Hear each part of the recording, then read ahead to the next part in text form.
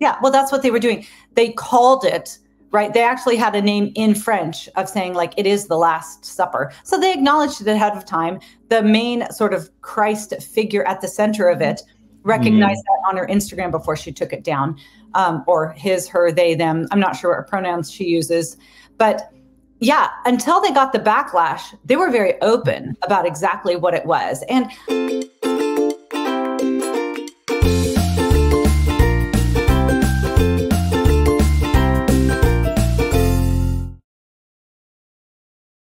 I'm sure you're familiar with what is happening to woke Olympics right now. okay. On earth. You know, it's so interesting because you look at France, who really used to have a very distinct, rich culture. I mean, obviously art, history, music, philosophy, it's incredible. But right now, they've lost, you know, they're still sitting on the branch that was created by the tree of Christianity and Western civilization, but they've cut the branch off from the tree, right? So they're sitting on a branch that's about to crumble, is really what they're doing. And Carl Truman wrote about kind of the opening ceremonies there. And he said, it is an anti-culture of nothingness. All they have is critique, but they don't have anything to replace it with. And what they are able to create is just vulgarity, right? That's all that they've got. And so I think that that was really on display during the opening ceremonies. Right. So do you believe that it was really the mocking and of Last Supper? What those drag queens? Yeah, well, that's what they were doing. They called it, right? They actually had a name in French of saying like, it is the Last Supper. So they acknowledged it ahead of time. The main sort of Christ figure at the center of it recognized that on her Instagram before she took it down, or his, her, they, them. I'm not sure what pronouns she uses, but yeah, until they got the backlash, they were very open about exactly what it was. And I do feel like that's sort of what happens in the woke world is they transgress or they overtly offend, and it's obvious to everybody, but then they gaslight and they're like, that actually is gaslight. Yeah, was, you know, we weren't really doing that.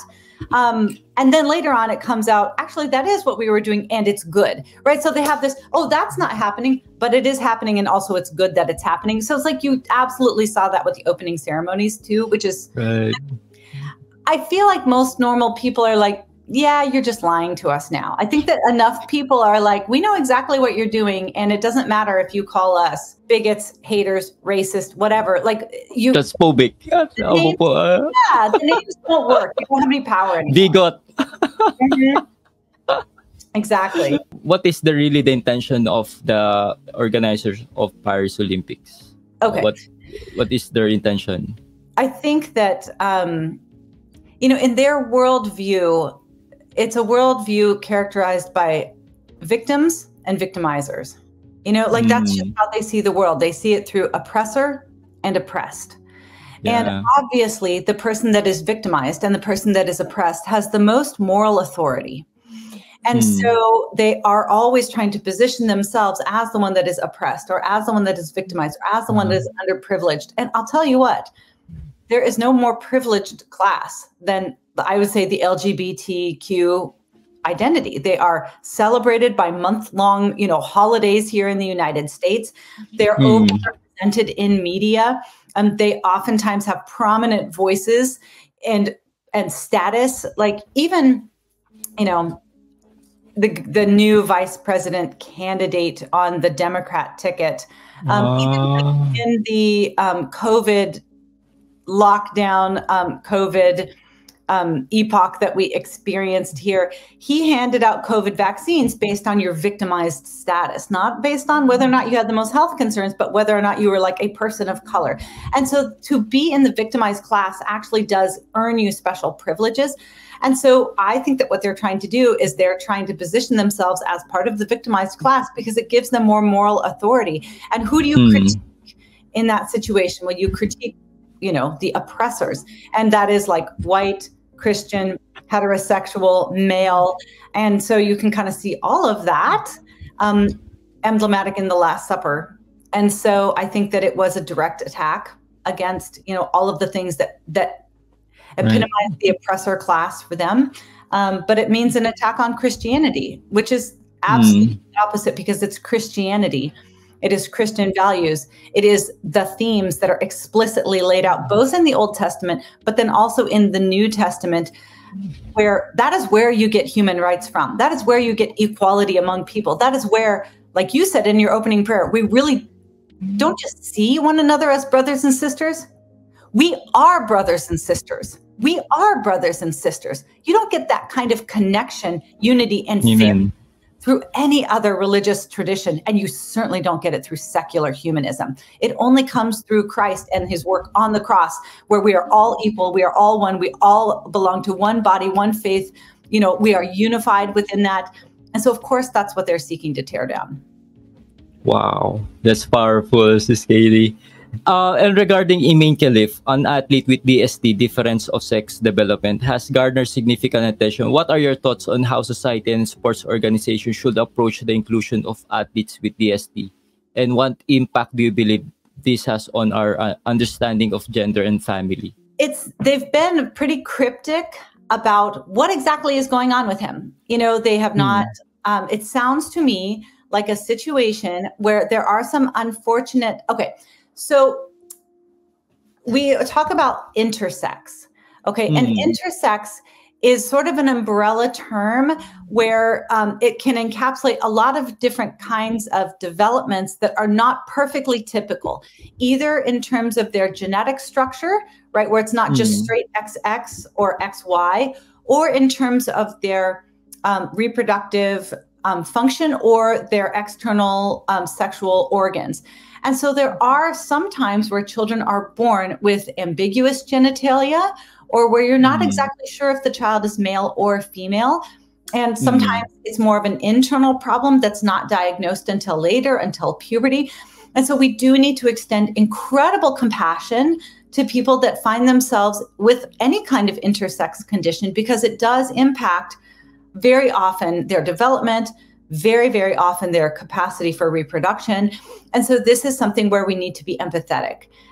What is going on with this boxer, both him and Yu Ting, who I think that is from Taiwan, is that there was enough of clarity on their genetic structure to make it obvious that they had a competitive advantage. And this is why they were excluded from other competitions in the past, because genetically they're male. That's what they are. Have we had a look? Do we need to take a look at their genitalia? No, we don't. But the reality is that this carries competitive advantages with it. And this is another example of sort of global gaslighting. All of us can look at these two boxers and see much more defined muscle structure. You know, when you were watching that boxing match between the Algerian boxer with the female Italian boxer, look at the reach, right? His arms were so much longer than her arms. There's very, very clear benefits to going through male puberty, that even if you were to lower your testosterone levels through cross-sex hormones or something like that, that don't get diminished just because, you know, you are now on some kind of like puberty blockers. When your body goes through that kind of male puberty, you know, you've got higher oxygen levels, you've got a larger heart and lung capacity, you've got more bone density in your hands, you've got a longer reach in your arms, you've got, I mean, look at the way women have much more wider hips, men have broader shoulders. There's no kind of developmental process that men go through puberty that does not advantage them in a sport like boxing. And so we all could see the advantage. We could all see very clearly these two things are not the same. And yet there was a global campaign to tell us, don't believe your lying eyes. This is a woman. Yeah. The media is covering this up. The Olympics they're defending that Imane Khelif is a woman. So how can we filter all these things when we're seeing this these lies in front of us? Again, I think it goes back to the victimizer, the oppressor-oppressed narrative. Like they have to, they don't have everybody has a worldview. It's not like you can just believe this point and this point and this point, and they're all disconnected. All of us have to organize what we believe under some system of beliefs. And so you and I believe that there is a creator who made the world, and he made it good. And he is different from his creation. He is not one with his creation. He's distinct from his creation. And that he made that creation with order. And he made that creation with a specific nature. And because of those natures, we can then derive, because we are made in the image of God, because we are made male and female, we can actually derive different truths from that. And then all of the other things that we believe will flow from that system, right? This understanding of the creator, creation, distinctive, and then the design within creation.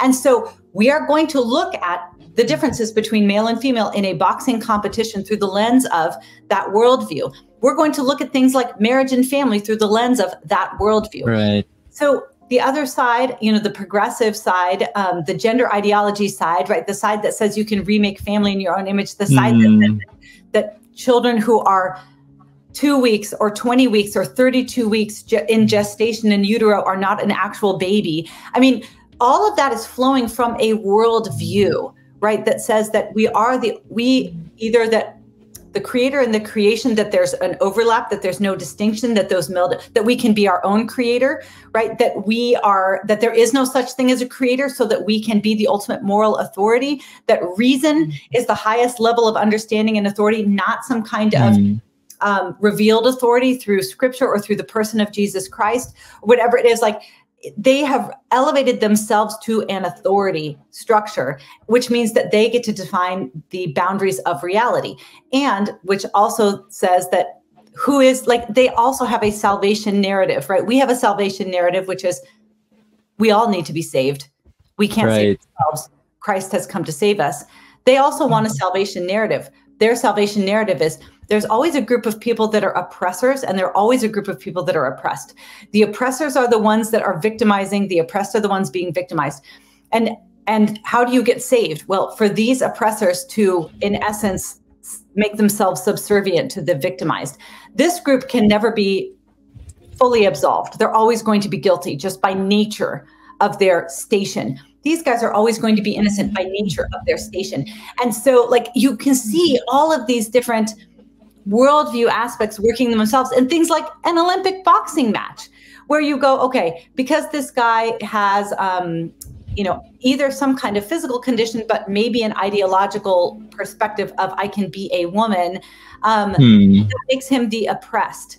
And so therefore we need to bend all of reality to serve like this ideological, it's disconnected from the reality of creator created and the design distinctions in that creation. And so I think that obviously these things get our attention because it's so obviously out of step with nature. But it's not just a boxing match we're talking about. We are actually looking at a worldview foundation that goes out into all of these existential questions of what is the nature of God? What is the nature of reality? What is the nature? What does it mean to be human? What is the problem in the world? What is the solution to the problem? And those are questions that Christianity answers much, much better than secular humanism does. Hello mga ka-faith, Brother Adrian Milag here, at gusto ko palang magpasalamat sa Merchiful team for creating our Catholic merch dito sa Adrian Milag TV merch. Itong magaganda nating merch.